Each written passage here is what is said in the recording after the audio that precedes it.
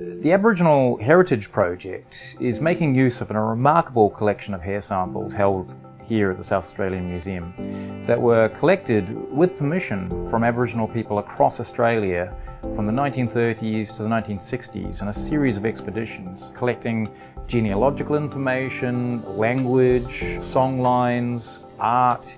Everything that people were willing to pass on was recorded. Those hair samples contain DNA which we can use to reconstruct a map of Aboriginal Australia prior to the European disruption of Aboriginal culture.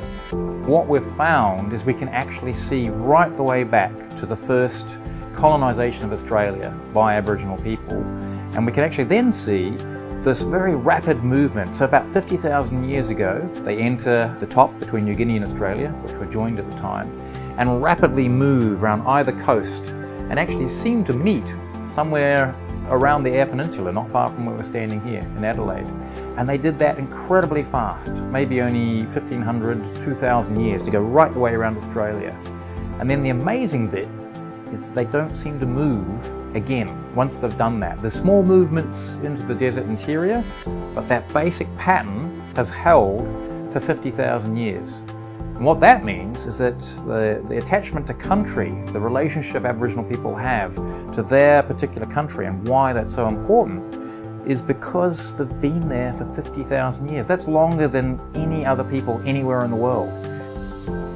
We're hoping that the project leads to a rewriting of the history textbooks where we actually have detailed Aboriginal history, and that the impact of saying that Aboriginal groups have been on their land for 50,000 years or so starts helping explain to politicians and other people in Australia why this is such an important cultural concept.